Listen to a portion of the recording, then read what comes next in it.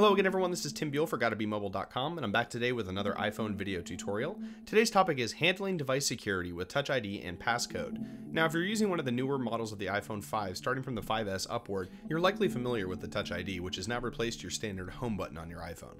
You can modify the settings for the Touch ID, including the security, by inputting the password after going to the Touch ID and Passcode settings in the Settings app. You'll see a variety of settings, including unlocking your iPhone and using it for Apple Pay and iTunes and App Stores, and you'll also have options for what to allow on your lock screen when the passcode is being used. This is definitely good for your different privacy settings, as you may not want somebody who finds your phone having access to your home control or being able to reply to your text messages, so any of these sliders can be toggled on or off at your preference. When it comes to using your fingerprints, it's usually a good idea to have at least one finger on each hand available so that you can quickly grab your iPhone and authenticate with either hand that you grab with.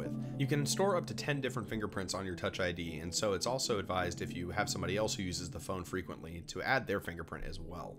Any of these options are definitely important though for maintaining device security, especially now that our iPhones have access to our credit card information and other personal information that you may not want to get into the wrong hands. So definitely have a passcode, definitely use your Touch ID if your phone supports it, and we'll talk to you soon.